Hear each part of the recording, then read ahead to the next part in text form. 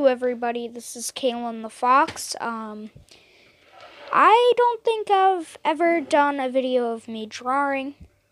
Wait. I drew the Hindenburg, but so Ritchie Valens' birthday is coming up, May 13th. So I thought I'd pay a tribute to him.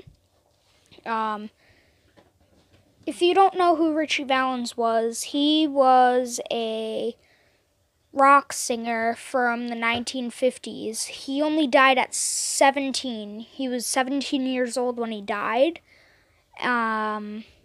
He was at a winter ball fest with two other rock stars, Buddy Holly and the Big Bopper, or otherwise known as J.P. Richardson, I believe was his name. But I guess the Big Bopper had the flu, and their tour bus broke down. So, and it was February, so it was really cold out, so they didn't wait for them to fix it.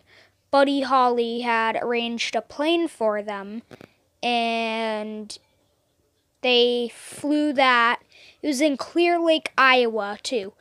So after takeoff, that's when they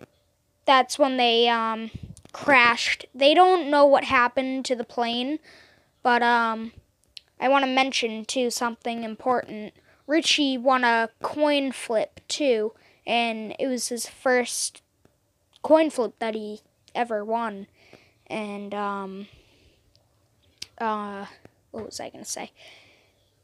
So I just wanted to pay my tribute to him.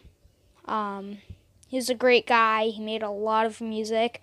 I had one of his most famous songs written up here too. Come On, Let's Go. Check it out. Links in the description down below to the song. So yeah, bye.